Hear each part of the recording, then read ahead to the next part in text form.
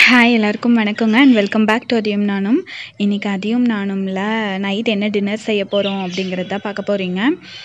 இன்றைக்கி காலையிலேருந்தே மழை பெஞ்சிட்டே இருக்குது. இங்கே வந்து ஒரு குருவிக்கூடு இருக்குதுன்னு நான் உங்களுக்கு காட்டியிருக்கேன். அது ரொம்ப மழை வந்துகிட்டே இருந்ததுன்னு சொல்லி நான் கொடையை வச்சு விட்டுட்டேன் அந்த இடத்துல. ஸோ இது வச்சங்காட்டி உள்ளெல்லாம் மழை போகலை, உள்ளே இதுக்குள்ளே தான் இருக்குது குருவிக்கூடு.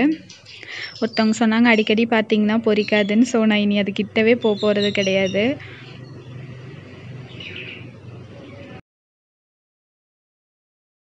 மழை பயங்கரமாக பெஞ்சிட்ருக்கு அதிகமா, பார்த்தீங்களா? மழை பெஞ்சிட்டே இருந்ததுன்ட்டு மாமா போய் சிக்கன் எடுத்துகிட்டு வந்தார். ஸோ சிக்கன் சில்லியும் டீயும் ரெடி ஆகிட்டுருக்கு. இந்த சிக்கன் எப்படி செய்கிறதுங்கிற ரெசிபி நான் ஆல்ரெடி போட்டிருந்தேன். இந்த லிங்க் டிஸ்கிரிப்ஷன் பாக்ஸில் கொடுக்குறேன். இப்படி செஞ்சு சாப்பிட்டிங்கன்னா உங்களுக்கு ரொம்ப பிடிக்கும், அந்தளவுக்கு டேஸ்ட்டாக இருக்கும். கண்டிப்பாக எல்லோரும் செஞ்சு பாருங்கள். வந்து நைட் டின்னருக்கு கோதுமை பரோட்டா செஞ்சோம். சூப்பராக வந்திருந்தது.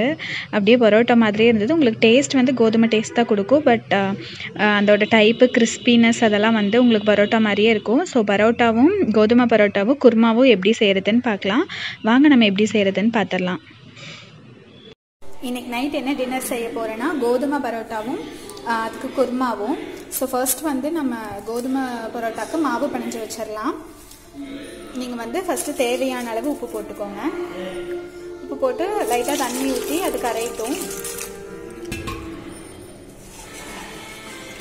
கரைஞ்சதுமே வந்து நம்ம கோதுமை மாவை ஆட் பண்ணி பிணைய ஆரம்பிச்சிடலாம். நீங்கள் நார்மலாக சப்பாத்திக்கு எப்படி பிணைவீங்களோ அந்த மாதிரி தான். ஸோ நான் அந்த மாதிரி தான் பிணைய போகிறேன். பிணைஞ்சிட்டு நான் உங்களுக்கு காட்டுறேன்.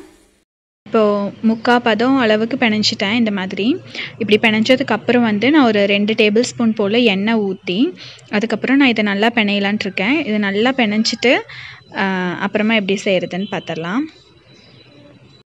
இப்போ வந்து நான் இதை இந்த அளவுக்கு சாஃப்டான பதத்தில் பிணைஞ்சி வச்சுட்டேன். பிணைஞ்சதுக்கப்புறம் இதை வந்து ஒரு ஈர துணியை போட்டு க்ளோஸ் பண்ணி ஒரு 1/2 அன் ஹவர் போல் வச்சுக்கலாம். இது வந்து இட்லி துணி தான். ஸோ இதை போட்டு நான் இப்போ க்ளோஸ் பண்ணி வச்சிட போகிறேன். அடுத்தது நம்ம குருமா செஞ்சிடலாம். இப்போ வந்து நம்ம குருமாவுக்கு வந்து ரெடி பண்ணிடலாம். ஃபர்ஸ்ட் வந்து வடக்கல் வச்சு ஒரு 2 டேபிள் ஸ்பூன் போல் எண்ணெய் ஊற்றிக்கோங்க. ஊற்றி காய்ச்சதுமே ஒரு பட்டை 2 கிராம்பு பிரியாணி இலை இருந்தால் போட்டுக்கோங்க. இது நல்லா அப்படி பொரிஞ்சதுக்கு அப்புறமா வந்து நான் இதில் என்ன வச்சுருக்கேன்னா ஒரு பெரிய சைஸ் பெரிய வெங்காயம், அப்புறம் ஒரு மீடியம் சைஸ் தக்காளி, 2 பச்சை மிளகாய். இதை வந்து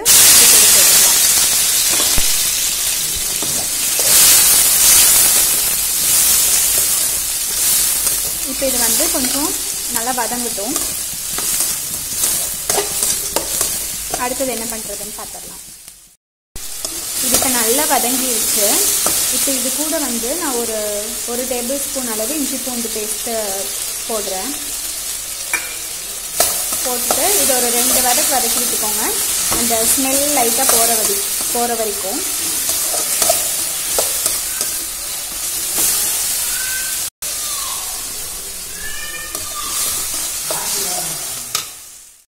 இப்போ பார்த்தீங்கன்னா இந்த பச்சை வாசம் கொஞ்சம் போயிடுச்சு. இப்போ வந்து இது கூட ஒரு 1/4 டேபிள் ஸ்பூன் அளவு மஞ்சத்தூள், அப்புறம் 1 டேபிள் ஸ்பூன் அளவு மல்லித்தூள், அப்புறம் வந்து 1 டேபிள் ஸ்பூன் அளவு மிளகாத்தூள், வர மிளகாய் பொடி போட்டுக்கோங்க. இப்போ இதை நம்ம நல்லா மிக்ஸ் பண்ணி விட்டுடலாம்.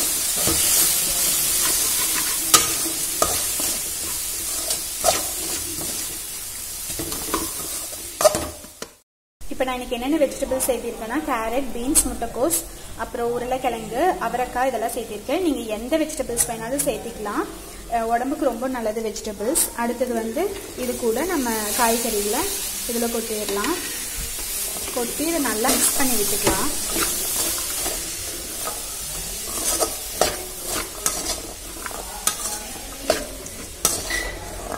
இதை நான் மிக்ஸ் பண்ணி விட்டுட்டு ஒரு 2 நிமிஷம் இந்த இதுலேயே வதங்கிட்டு இருக்கட்டும். அதுக்குள்ளே நம்ம வந்து சிம்மில் வச்சுக்கோங்க. அடுத்தது வந்து நம்ம அந்த இதுக்கு ஊற்றுற மசாலா எப்படி அரைக்கிறதுன்னு பார்த்துடலாம். நான் இதில் என்னென்ன போட்டிருக்கேன்னா ஒரு 5 டேபிள் ஸ்பூன் போல் தேங்காய் துருவல், அப்புறம் 3 முந்திரி, 2 சின்ன வெங்காயம், அப்புறம் பொட்டுக்கல்ல வந்து ஒரு 1.5 டேபிள் ஸ்பூன், அப்புறம் 1/2 டேபிள் ஸ்பூன் போல் கசகசா, இதெல்லாம் தான் போட்டிருக்கேன். ஏன் முந்திரி சின்ன வெங்காயம் எல்லாம் போட்டிருக்கேன்னா அது ஒரு பேஸ்ட் மாதிரி ஒரு டேஸ்ட் வந்து உங்களுக்கு ரொம்ப டிஃப்ரெண்ட்டாக கொடுக்கும் அண்ட் டேஸ்ட் ரொம்ப நல்லாவும் இருக்கும். அதுக்காகத்தான். இப்போ இதை லைட்டாக தண்ணி ஊற்றி நான் அரைச்சிக்கிறேன். இப்போ இது கூட நம்ம அரைச்சி வச்ச தேங்காய் பேஸ்ட், அந்த பேஸ்ட்டை வந்து போட்டுடலாம். போட்டுட்டு இதில் வந்து நம்ம தேவைங்கிற அளவு தண்ணி ஊற்றி இதை நல்லா வேக வச்சிடலாம். இப்போ இதை நல்லா மிக்ஸ் பண்ணி விட்டுக்கோங்க.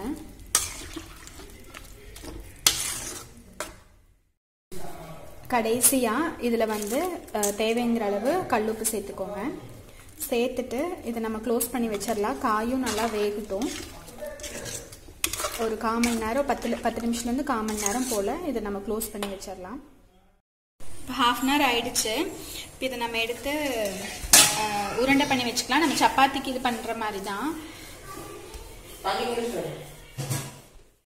இது எப்படி தேய்க்கணுன்னா, தேய்க்கிறதுக்கு முன்னாடி ஃபஸ்ட்டு கீழே ஒரு 1/2 டேபிள் ஸ்பூன் போல் எண்ணெய் ஊற்றிட்டு அந்த உருண்டை எடுத்து 2 சைடும் வச்சுக்கோங்க. வச்சுட்டு அப்புறம் வந்து நல்லா நம்ம எப்படி சப்பாத்தி தேய்ப்போம் அந்த மாதிரியே தேய்ச்சா போதும்.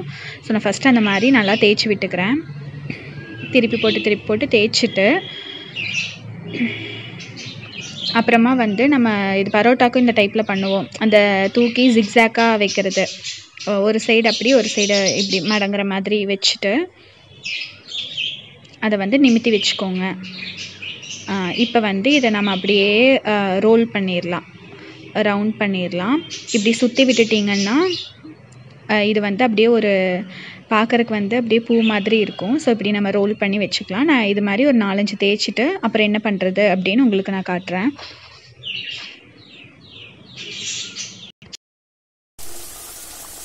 இது பார்த்தீங்கன்னா 3/4 பதம் போல் வெந்துருச்சு.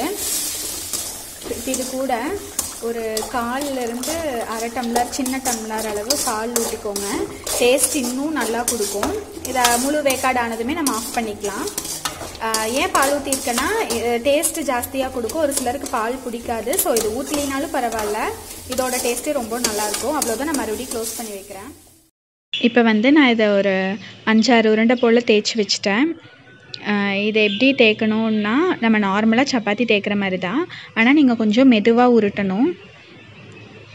பார்த்திங்கன்னா உங்களுக்கே தெரியும், அந்த லேயர்ஸ் எல்லாம் நல்லா தெரியும் உங்களுக்கு. பார்த்திங்கன்னா ரவுண்டாக அந்த லேயர்ஸ் பரோட்டாக்கு எப்படி வருமோ அப்படியே வரும். இது ரொம்ப சாஃப்டாகவும் இருக்கும், நல்லா கிறிஸ்பியாகவும் இருக்கும். இப்போ நம்ம நல்லா சப்பாத்திக்கு தேய்க்கிற மாதிரியே தேய்ச்சி எல்லாத்தையும் வச்சுக்கலாம்.